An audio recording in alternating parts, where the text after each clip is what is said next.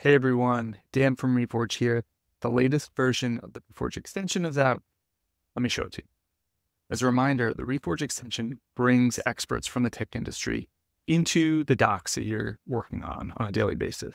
Google Docs, Notion, Confluence, and Coda, with more on the way. Let's look at one. Here I have a pricing and packaging document, and I've run the extension on already. And one of the key suggestions is to include the previous pricing for context. And this reference is fantastic. It links me directly to the monetization and pricing course and how to test different pricing strategies taught by Dan Hoffenmeyer, Elena, and Patrick Campbell. Fantastic suggestion.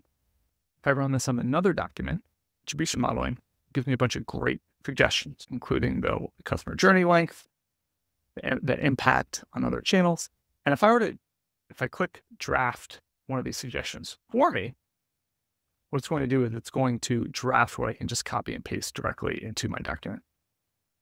Really handy. Let's say I'm working on a PRD and I want to see how other people have done similar work. I open the Reforge extension and I have an option here to see how others have done similar work. If I click it, it brings up artifacts that are similar to the work that I've done here. And I can use this for inspiration and to see how other people in similar circumstances have done excellent work. Let's say I'm working on a brand new document and I want to create a draft of a PRD. I've already done that actually over in this other tab. I just want to show what it looks like.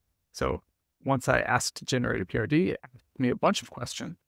And then what it's going to do is spit out the template. Once I have my filled out template here, all I have to do here is come and copy it over here, paste it in my document.